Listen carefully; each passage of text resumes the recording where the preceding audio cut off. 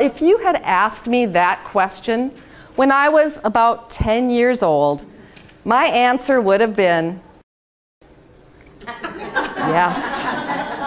Captain James T. Kirk of the Starship Enterprise. Like many children born in the early 60s, I sat glued to the television set whenever Star Trek came on. And for a long time, Captain James T. Kirk was my example of leadership. He wasn't the smartest of his crew. Spock knew more about science, Scotty knew more about engineering, and Bones knew more about medicine. But what Captain Kirk brought to the table was leadership. His crew would have followed him to the ends of the universe. Actually, I think they did. How do you give compliments? Now, who can tell me what this is? A what? Sandwich. It's a sandwich, but what? Well, someone here got it right. It is often called a compliment sandwich because you're often told, to soften the blow of a criticism, you can put it in between the fluffy buns of a compliment. Well, how do you feel when someone does that? When you know they really just want to deliver the criticism? Yeah, they're chicken. Did someone say that? They're chicken when they do that, of course. So I'm going to suggest that you do not give a criticism sandwich. What you might want to consider is upping your ratio of compliments to criticism or feedback that's maybe less than positive. Several years ago in 1992, researcher John Gottman had a hypothesis that in marriage relationships, if there were at least 5 positives to every 1 negative, that the marriage would survive and thrive. But as that ratio went down to 1 to 1, there was a cascade toward divorce. He decided to test that hypothesis, and he brought in 700 newlywed couples and videotaped a 15-minute conversation that was just on ordinary things. He then had his team of researchers review the videotapes and simply come up with the ratio of positive comments or gestures to negative comments or gestures, and based on that ratio, predict whether the couple would be together in 10 years. How accurate do you think their predictions were? Any guesses? 80%, 100%, 75%. 100% is closer. It was actually 94% accuracy based on a 15-minute conversation of newlyweds. Now, when it comes to work environments, maybe you don't need to have a compliment sandwich quite this big with 5 to 1 as the ratio, because more recent research by Dr. Barbara Fredrickson has shown that in work teams, if you have at least a 3 to 1 ratio, that the work team is much more productive. Now you might be wondering, is it possible to be too positive? Do you think it's possible to be too positive? Yes. And you're right if you said yes. If you approach 12 to 1 or more, then productivity actually starts taking a nosedive. But let me guess, where you work, too much positivity is probably not a problem, right? I'm probably 3 or 4 in this picture. But it was when I was 6 years old, it was 1968, Christmas Eve, I still believed in Santa Claus, and we were on the way to the family Christmas party. My mother's side of the family. We'd driven all the way from Grand Forks, North Dakota to Pueblo, Colorado, just in time. Santa Claus was handing out the gifts, calling each child's name, and as it got closer and closer to my turn, my hand was squeezing my grandmother's hand, and finally, the last gift, my gift. And Santa Claus raised it up high, called out, "Ho, ho, ho, Teresa Coffee!" What? I felt like I'd been sucker punched. Has that ever happened to you, that someone else got something you deserved? Like a promotion or a job? Well, that's how I felt. After I recovered from the shock, I looked up at my Nana, my big Italian grandma, and I said, "Santa forgot me!" And my Nana scooped me up in those fleshy arms, arms that every morning rolled out ravioli at an Italian restaurant, and said, "Oh no, Santa did not forget you." And she passed me off to my parents, who tried to shield me from what Grandma was doing, but I saw her work the crowd, and I saw her get her younger brothers to work the crowd too, my great uncles. Well, a few minutes later, a sheepish-looking Santa Claus approached me. "Little Diane Williams, I'm sorry, your gift was stuck at the bottom of my bag." And with a flourish, he pulled out a wad of bills. 50 bucks! A small fortune to a 6-year-old in 1968. Well, the tears vanished, and I looked over at my Nana, and she was smiling like a Cheshire cat.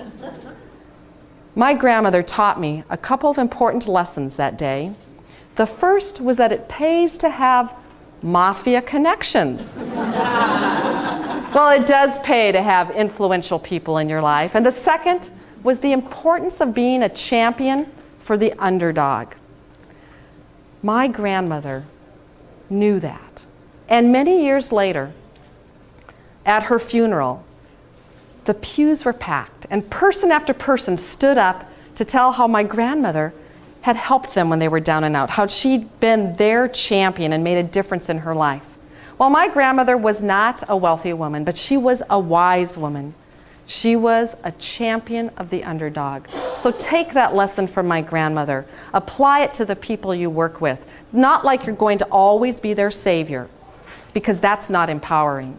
But once in a while, give people hope when they've lost hope by being their champion. Imagine, go back in time with me a little bit, that there's an old woman sitting in this chair. I handed the old woman the Arby's bag. She peered inside. I wanted the big roast beef sandwich. This one is puny and hard as a rock, too. Well, that was the big roast beef sandwich. The choices were the big roast beef sandwich, the bigger roast beef sandwich, and the biggest roast beef sandwich. You asked for a big roast beef sandwich. I just got you what you asked for. It's not what I wanted, though. The old woman was cranky. She was demanding. She was my mother. And she really wasn't that old. She was 68 years old and afflicted with multiple myeloma, a cancer of the blood. And she'd come to live with my family late in 2006. We had a lot of conversations like the one about the Arby's sandwich. And I realized later that I was responding to her from my logical self. I was listening logically. What I really needed to do was to learn to listen from my heart. So how do you listen from your heart? The first thing to do is to empty your ego. Oh, that's so hard. To let go of assumptions, to let go of agendas, to let go of the need to be right. I had assumed that my mother's request for a sandwich was all about hunger. So my agenda was simply to bring her back what she asked for. I was right. I brought her back exactly what she asked for. She should be grateful. But I wasn't listening with my heart. Maybe I needed to respond with a little more grace. I needed to listen empathetically, to listen to understand, to seek to understand before seeking to be understood. If I had thought about my mother's position, she had lost just about everything. She'd lost her home, she'd lost her community, she'd lost her car, she lost her job, she lost all her cats save one. She couldn't even get a fast food sandwich that she wanted because she was so dependent on me. Her wanting a specific sandwich really wasn't about hunger or the size of a sandwich. It reflected a deeper pain.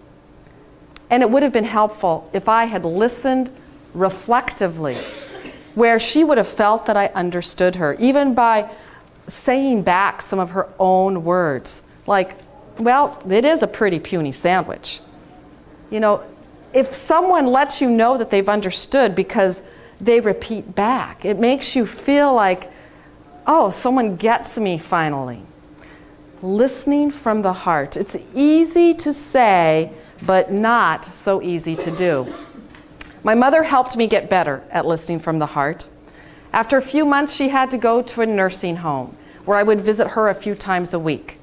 Well, on one of the last visits, actually the last visit, I walked into her room, and there she was, laying in bed. Her breathing was labored, and her body was covered with black sores. Just the day before, I'd signed the DNR, do not resuscitate, the DNI, do not intubate. I'd signed her up for hospice.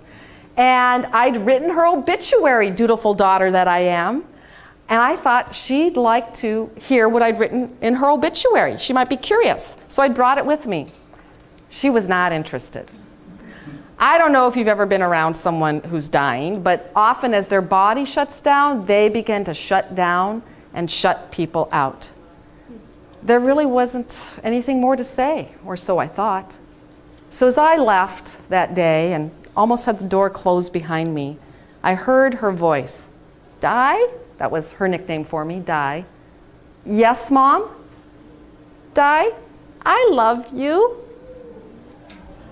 That was what needed to be said. That was what was unfinished. My mother had listened from her heart and heard what I didn't know how to say. And those were her last words to me. Great last words.